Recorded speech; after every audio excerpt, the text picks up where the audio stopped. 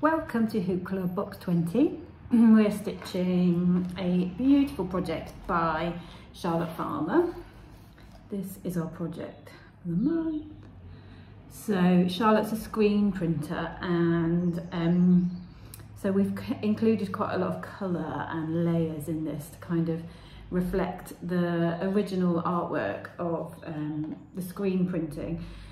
I just love the colours on this, it's so cute. You might want to customise it and use your own. You might want to put a bit of green into the kingfisher, yeah, or put multiple colours on the leaves at the back here.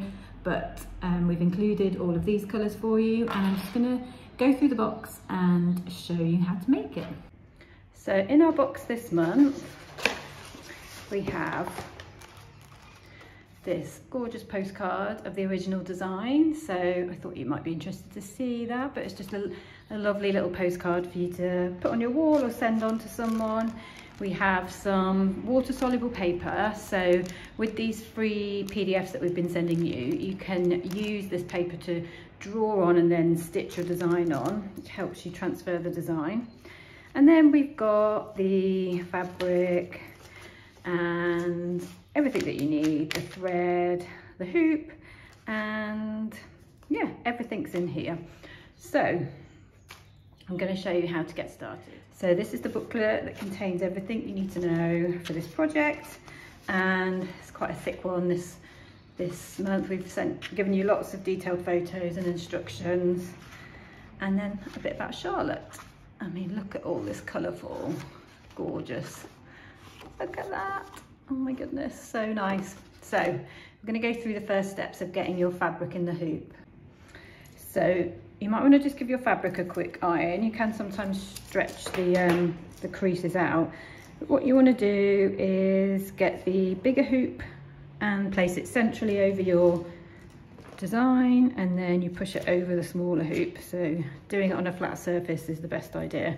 And then you're just gradually tightening the screw and giving it a little tug, just a gentle tug, otherwise you will warp the design and it'll kind of go out of shape. So gentle tug and then tighten again until you've got the fabric as tight as you can in the hoop, and it should be like a drum, so that can definitely go tighter. But you can just see that I'm gradually tightening the screw, which does get harder as it gets tighter, and then pulling the fabric. So we've got our fabric in our hoop and we're ready to start stitching. So we're using 3 strands to stitch the leaf shapes in stem stitch. So I'm just going to split my thread. So I've got 3 on each side, and I'm just gently pulling so that the thread doesn't get tangled, and I've got 3 strands on each side to thread my needle with. So I forgot to put that in the book, I'm sorry. 3 strands for the leaves using this kind of golden colour.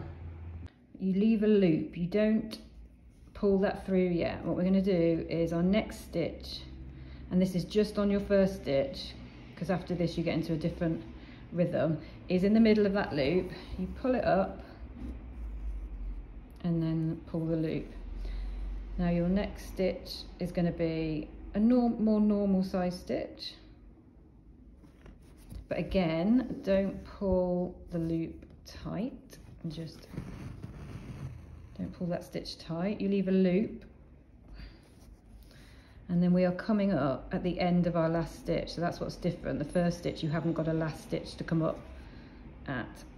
Once you get going, you will have. So you come up there, and then you're pulling the loop tight, and then again you're going down a normal stitch length away, leaving the loop to the left, coming up at the end of your last stitch. It's quite hard doing it with the camera in front of your face. That's why I'm a bit shaky. And then pulling up. So then you keep going just like that all the way up and down these orange leaves. your loop to the left and then up through that last stitch. Now this, oh, I just love this stitch. I kind of fell in love with it. Just the way it creates this little twisted effect is so nice. I just really love it. So what I've been doing is holding the thread to the left on my way up, and then I've been reversing it. So when I'm doing a length of stem stitch coming down, so reversing that, I've been holding it to the right. Now, I have no idea if this is what you're meant to do or not, but it felt like when I did that, I got more consistent kind of twists. So when I held it to the left on the way down, I felt like I got a kind of slightly different looking twist. Now you might like that, you can just experiment with kind of holding it. But the thing is to be consistent in all of your kind of runs. So if you're going up, always hold it to one side. If you're going down, always hold it to one side. That's the kind of rule of thumb. We have, so obviously this is printed with a colour, and on my version I've left lots of the colour through because I think it gives you that almost like a 3D effect, which I really like. You might want to just fill it all in.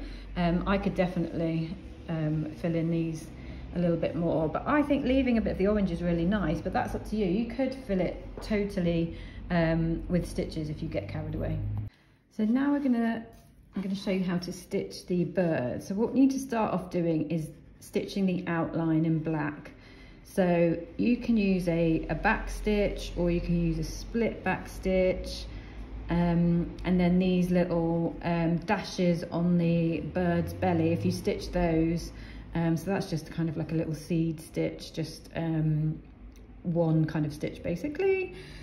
Yeah, and I did all the back black, so fill in the black to start with, and then I'm going to show you how we kind of do this blending kind of effect, kind of thread painting with the long and short stitch. So in your box, you've got two kind of colours. I've just used one here in the sample, but we've given you two, a darker kind of red and then this neon. So you should have enough. If you wanted to just choose one, you could just use one, but I think the idea really is that you blend them. So I'm going to show you. I'm going to start with the dark red and show you how to start to blend. So I am going to start here, as I said, with the red. So I haven't outlined the bird, but that is, you really want to do that first, is outline the bird, and then we're going to be filling the colour in first. But I'm just going to show you the technique here without having done that.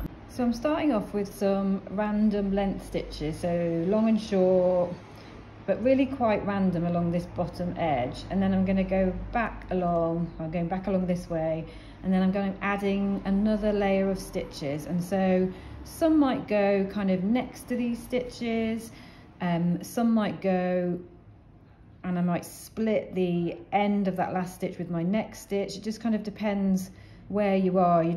It's quite random because you're filling in a kind of a non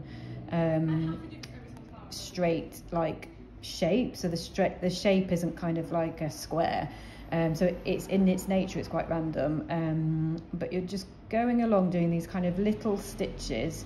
In theory, the only ones that need to be kind of long and short are the starting line, because then a similar length stitch will keep giving you that kind of like jagged edge, but in reality it is quite random. So just choose to do kind of a variation of kind of long and short stitches, or whatever you need to do to kind of fill in this area with lines and lines of stitches, finishing them next to the stitch, or filling in, splitting the end of the last stitch. So I'm going to just keep going, and I will show you kind of how I get on, just to demonstrate the technique. So I've used a length of thread, which was 2 strands, to do this first line, and now I've switched to 1 strand. I'm going to do the next layer because it's much easier to blend with 1 strand. So obviously it's going to take longer, and this is a labour of love, but kind of like if you take the next layer with 1 strand, then you can start to then, with another 1 strand of thread of your next colour, start to blend these lines. And it's very satisfying, it's very fun to do. But again, I'm just kind of going along this line. I'm kind of adding in stitches that connect with my previous line. Sometimes it goes through the last stitch, sometimes it doesn't. It will just fill in a kind of an empty space. But hopefully you can get the kind of idea of the technique from this. I'm going to go down a previous stitch on that one. Going down the previous stitch does help to fill the space and get rid of all that blank space. You don't want to be able to see the fabric, but sometimes you can't always go down a previous stitch, so you just need to kind of slide your stitch in next to another one. Anyway, so that's the next stage, going along with one strand of thread. So I'm going to take that, use that one line of thread up and go probably there and back, and then we'll start in with the next colour. So now you can see I've started going back along this line but with my next colour, and so I'm filling in gaps. I'm almost like doing a kind of a vertical bricklaying effect with my stitches.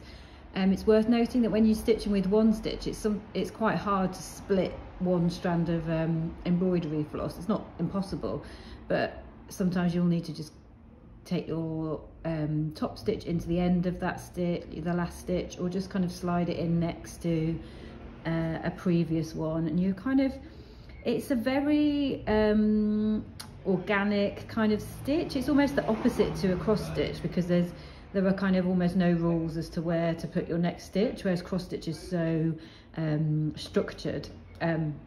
So it really is a case of just kind of building up and blending with your threads and just seeing how it goes, and you will get better at it and you'll kind of get more practiced, and yeah, I think your technique will improve. But this is me just kind of going back over them with this one stitch. I'm going to do another tutorial where we just keep looking at this kind of thread painting technique, also the stem stitch, and then these reeds that are stitched in a split back stitch, and then we go over with some white, layering up our kind of stitches. So yeah, this should get you so far, and I'm going to do some additional videos over the next couple of days.